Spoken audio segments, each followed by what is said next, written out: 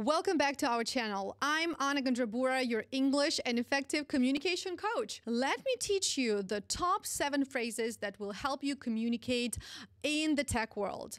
But first, I want to make sure you have subscribed to our channel because I don't want you to miss your daily English lesson. Let's dive in. The first phrase is let me know. Now, this phrase is perfect for encouraging open communication, right? It's an informal way of asking for someone's opinion, decision, or for further information even, Native speakers use let me know instead of tell me because let me know is more polite and less pushy. So let me give you an example. Let's imagine that you have been explaining a new software feature to your team, and now you might say, let me know if you have any questions or need clarification. You don't say tell me, but let me know. Use let me know because it shows that you're open to dialogue and supportive. Next, hit me up. Think of this as a casual invitation to contact you. It's a conversational way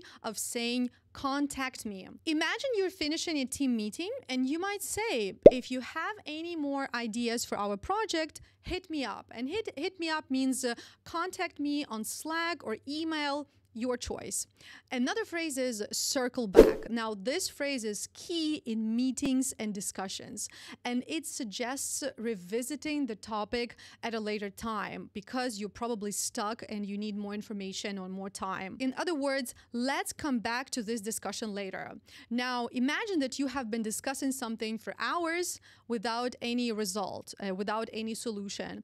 And you might say something like this: let's circle back to this after we have had a chance to review the latest data. Thanks for stepping up. Now, recognition is crucial in tech environments. Now, this phrase speaks about someone's effort to take on a challenge or extra responsibility. And here is an example. Let's imagine that a team member goes above and beyond on a project. And this is when you say, thanks for stepping up and helping with the project. It boosts morale and encourages a culture of appreciation, which is really important on every team. Moving on to the next phrase, I am reaching out to, one of my favorite because I use it all the time.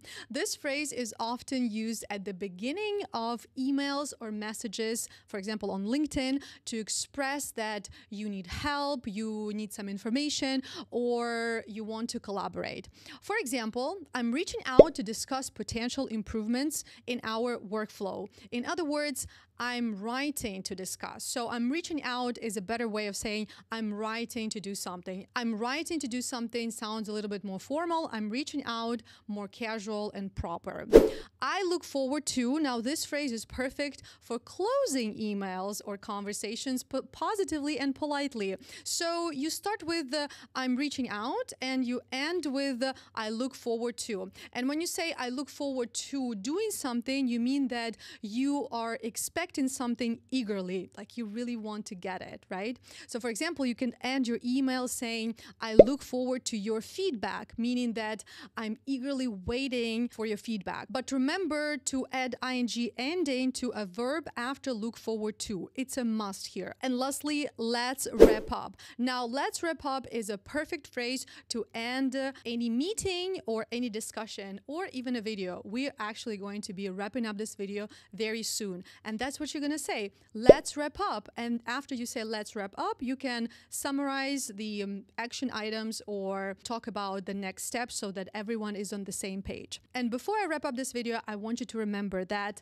the key to successful communication is clarity, respect, and a bit of personality. So don't be afraid to make these phrases that I have taught you your own. Use them next time you have to speak English in meetings. Don't be shy. Don't be the person like sitting in the back and never saying anything. Have you enjoyed this video? This is exactly what you get when you join one of the English for IT courses because we have videos exactly like this one. If you want to join one of the English for IT courses, I have a special offer for you. So make sure you check the description to this video and join me on the English learning journey.